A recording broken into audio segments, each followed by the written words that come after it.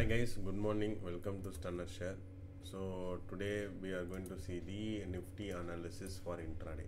Okay, so this is gift Nifty futures. So as per that, we are seeing that the market compared to the Saturday close, we are going to open bit higher.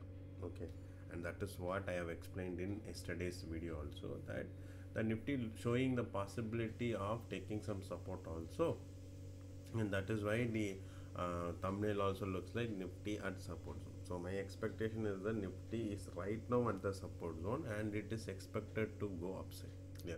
And one more thing you have to note that, see, whatever analysis I'm sharing in the video content is what I see in the chart. I can be wrong at many places. It's not that I'll be correct in all the places. So you have to first of all understand what is correct, what is wrong, what is your analysis, whether my analysis is helpful or not. I've never asked to follow my analysis blindly. Okay, please do your due learning, apply your understanding and see what is being told in the chart for better understanding. Clear? So that will help you to go for it. And also you need to understand what is the risk involved in a trade, and accordingly you need to follow what can be done. Clear? Now coming back to Nifty futures chart now. So if you see that the white bar which was seen in the last chart, it is not available now because that is gift Nifty index which is working on Singapore, and this is on our Indian chart. Okay, now let me go to Nifty futures. Clear?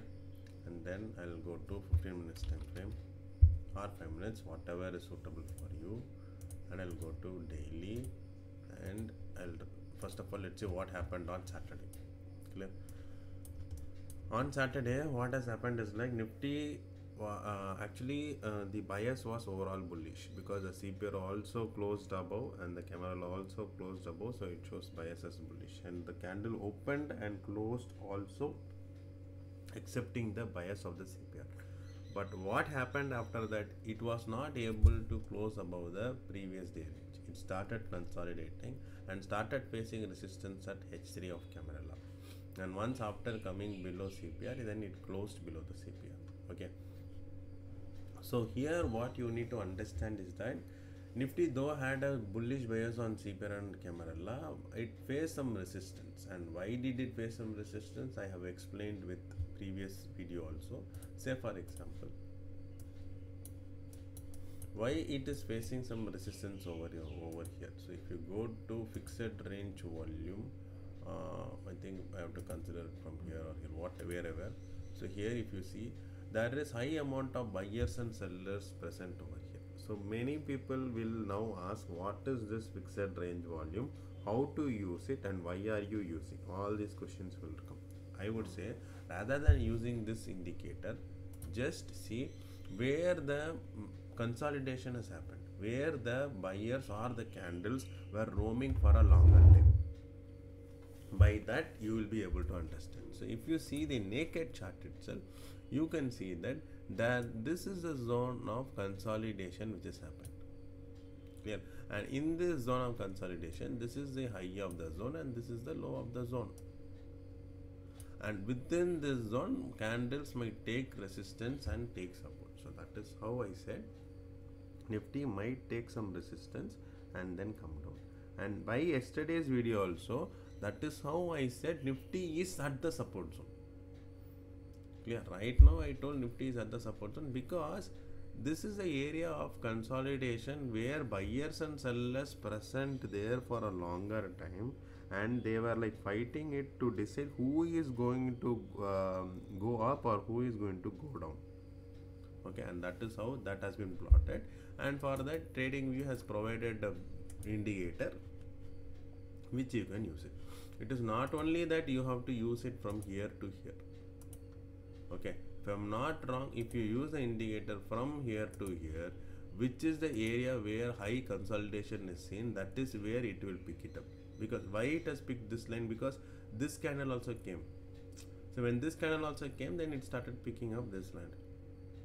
So more number of candles, more number of buyers and sellers where they were fighting, where they were consolidating for a longer time. That will be called as the volume point of control. and that is what has been shown in these two indicators. Clear? Not only from here to here. If you wanted to take any other thing, say for example, let me take it from here and here. Okay, see, this is the line, because it will check again where the higher amount of buyers and sellers are there. So here, from here, there's no much consolidation. Here 5 days of consolidation. Here another 8-9 days of consolidation. Here another 6 days of consolidation. And here 1 2 3 4 5 6 7 8 9 10 11 12 13 14 15 16 or 15 days of consolidation over here. So that is how they are saying that this is the area of consolidation. That is how I was able to say. Okay, you have to apply all this and then only you will be able to understand. So now what is expected for tomorrow or today? What is expected to happen today? So I'm opening tomorrow's CPR and Camarilla, and that will bring. So if you see, the CPR is widened compared to the previous day CPR or compared to Saturday CPR. The CPR is wide, and CPR, yeah, it doesn't look like an lower value also. It looks like an outside value CPR. So basically an outside value CPR means it is expected to trade between this range.